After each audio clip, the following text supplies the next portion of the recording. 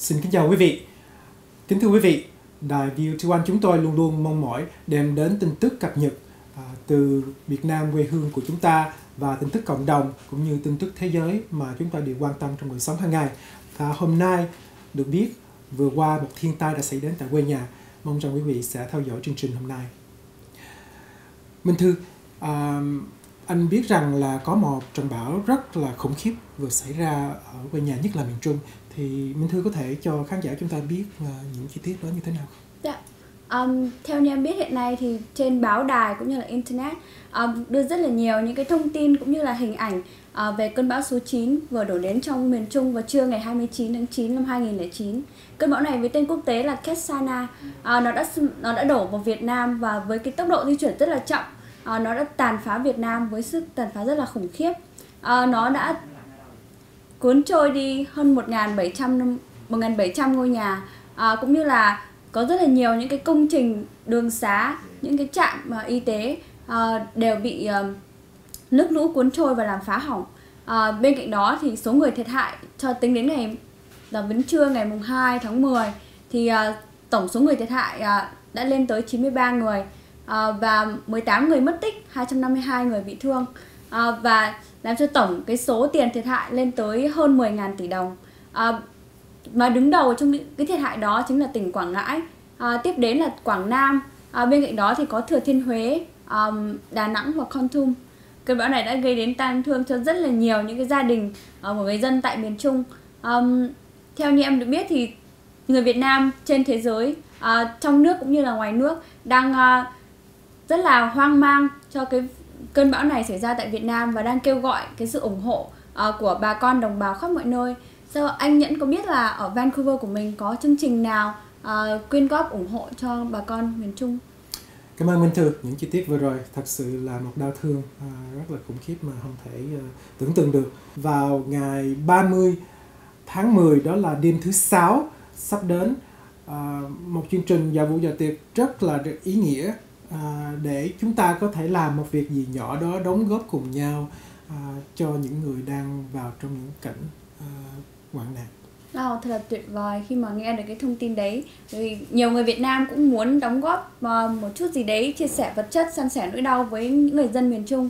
Và hy vọng rằng là qua cái buổi quyên góp này thì mình có thể giúp đỡ được bà con miền Trung một phần nào. Có những cái gì đặc biệt ở trong buổi dạ tiệc này không ạ? Chủ đề đêm dạ tiệc Dạ Vũ là Thương về miền Trung. Thông báo. Chúng tôi xin thông báo về đêm dạ tiệc Thương về miền Trung sẽ được tổ chức với hội từ thiện Love Across the Ocean, tình yêu vượt qua đại dương, do sướng ngôn viên Nina Nguyễn phụ trách. Buổi dạ tiệc gây quỹ cứu trợ những nạn nhân gặp thiên tai tại miền Trung Việt Nam sẽ được tổ chức vào đêm thứ 6 ngày 30 tháng 10 năm 2009. Địa điểm nhà hàng Flota Seafood, phố Tàu, Vancouver. Với sự góp mặt của MC Nam Lộc cùng Lina Nguyễn, sướng ngôn viên đài truyền hình KCRA. Đây là lần đầu tiên chị Lina đến với Vancouver. Bên cạnh đó còn có sự góp mặt của các ca sĩ ăn khách đến từ Trung tâm Asia, ca sĩ Hồ Hoàng Yến, Linda Chu, Andy Quách, Trung tâm Vân Sơn cùng các ca sĩ Vancouver như Ánh Tuyết, Diệp Anh và ban nhạc The Connection. Đại diện cho đài Vot1, Jeffrey Nhẫn mong rằng quý vị đồng hương tại Vancouver và Surrey, Richmond, v.v. Langley, không quên nữa, sẽ dự chương trình này. Mong rằng quý vị sẽ đến đông đủ và mở rộng tấm lòng như những câu châm ngôn của Việt Nam chúng ta về quê nhà. Như là lá lành đùm lá rách. Mong rằng quý vị sẽ chia sẻ những cái một chút gì đó để mong xoa dịu đi nỗi đau của những người dân miền Trung. Và sau đây, xin mời quý vị theo dõi một số chi tiết hình ảnh về cơn bão lũ tại miền Trung Việt Nam. Theo dọc giải đất Việt từ Bắc chí Nam, có thể nói miền Trung luôn là nơi hứng chịu nhiều thiên tai, lũ lụt hơn cả.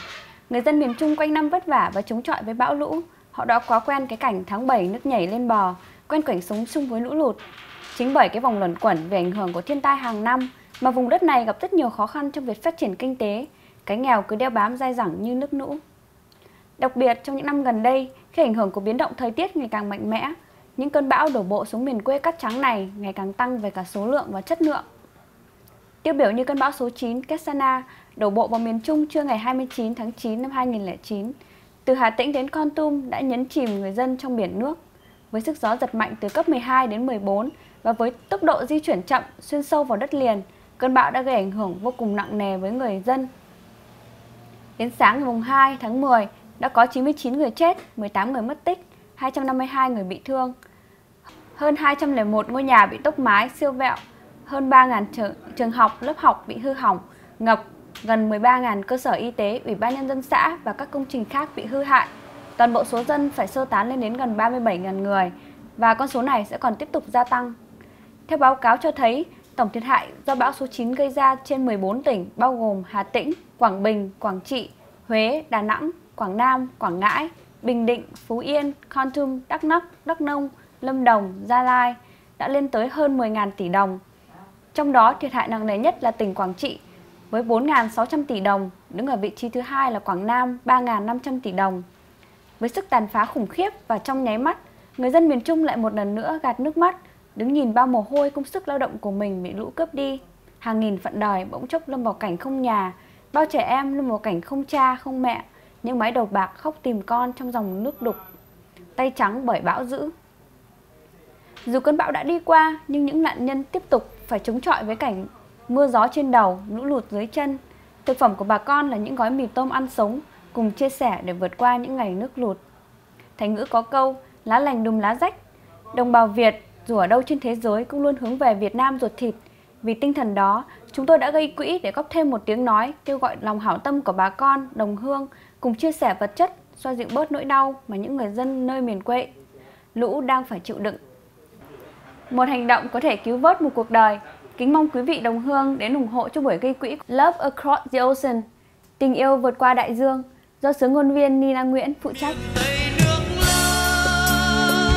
Đứng ngồi khóc miền Trung lũ lụt suốt đêm không ngủ. Chúng tôi vào đại học, niềm vui chưa dứt, bao nỗi âu lo. Dáng mẹ gầy hơn chưa, tóc ba thêm sợi bạc. Chiều ngày tin bão phương xa, lòng con chua xót. Con chưa về lòng thắt cơn đau.